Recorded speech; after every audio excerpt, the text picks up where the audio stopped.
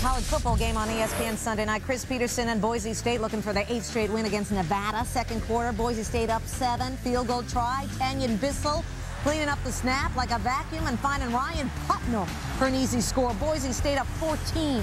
Fourth quarter, Nevada down 7.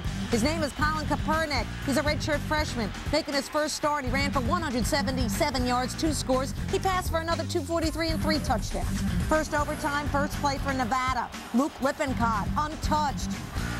Nevada up 7, 51-44. What'd you say? Was it? That'll wrap it up? Yeah, no. Beware of the blue field. Taylor Tharp, play action to Sherm Blaser. Not Blase. Tying the game at 51. We move to the second OT, Kenneth. Boise State, first play. It's Tharp, 26-35, a career high 320. 4 touchdowns. Jeremy Childs. Nice play. Boise State leads by 7.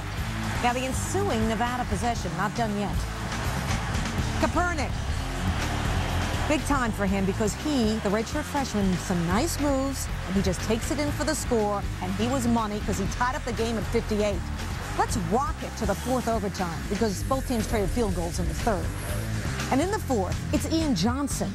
205 rushing yards, 3 total TDs, including a career-long 72-yard run. Boise State has to go for 2. Tharp to Jeremy Avery.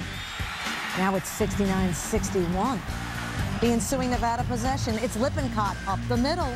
Nevada rolled up 639 yards of offense. They didn't have a turnover, but they were down 2.